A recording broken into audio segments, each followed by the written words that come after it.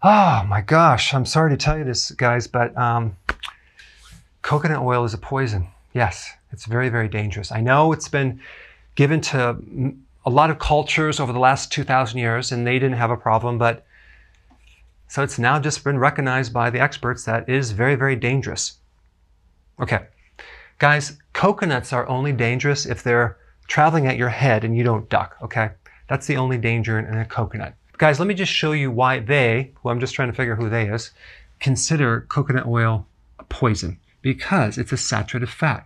Now, they didn't do studies on having you consume coconut oil and having it cause heart attack. No, they just ignored that link and went right to the saturated fats. Okay, because everyone knows that consuming saturated fats will clog your arteries and cause coronary heart disease. I mean, that's a fact, right? That is an example of false data, okay? That is false information.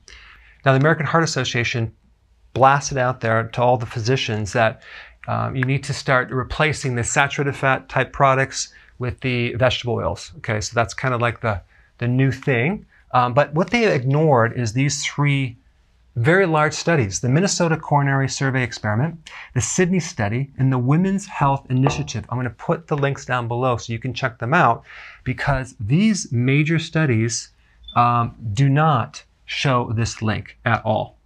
Okay, they show that there is not a link there. And there's a lot more as well. Now, let's just switch over to the true information, okay? Coconut oil is 70% medium chain triglycerides. These type of fats are very, very different. They're used to make energy. They're used to be converted to ketones for energy. And they bypass the gallbladder, so it's really a low-stress fat for the liver and the gallbladder. 50% of coconut oil is lauric acid, which has amazing antimicrobial properties. It's great for the immune system. And by the way, some of the studies that the American Heart Association use to prove this link is they're not just using saturated fats.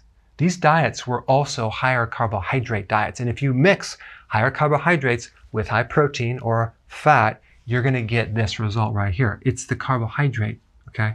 It's the sugar. Here's the truth. The coconut oil industry did not sponsor the American Heart Association. Like some of the other industries, like the food industry and the drug industry, which basically spent $521 million. That was in actually 2011 and 2012. I'm not sure what it is now, but they basically spent a lot of money to get the stamp of approval, okay? And there's something else called the Heart-Check Food Certification, where the American Heart Association basically endorses different products that they are heart healthy. And I think they have to spend something like $700,000 a year just to have that endorsement. Anyway, you don't have to worry about coconut oil being poisonous. It's actually very, very healthy. It's been around for a long time. And there's also quite a few studies that show that it actually lowers your cholesterol. I'm going to put those links down below.